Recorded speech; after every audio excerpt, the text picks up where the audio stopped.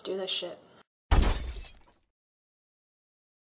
Okay, first of all, welcome to my kitchen. I saw Jenna Marbles do a video last week called The Best Mascara to Cry In. Now, this video wasn't about the most waterproof or the best to use to get like a not mental breakdown look, but the exact opposite. And I absolutely loved it. So I decided to recreate it, and I hope you enjoy. First off is Great Lashes by Maybelline, and I'm just gonna quickly apply this off camera, let it dry, and then I'm gonna spray myself in the face.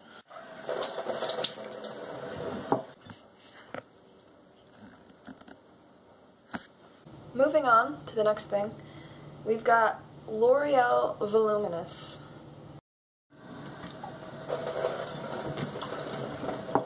Definitely have one in the running, because this shit's extra. Yes. Next up we have CoverGirl, the Super Sizer Big Curl.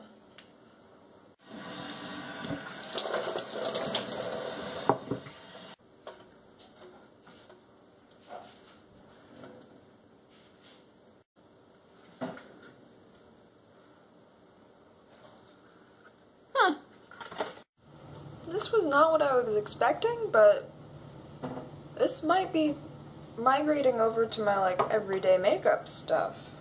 Next we have Rimmel Scandal Eyes.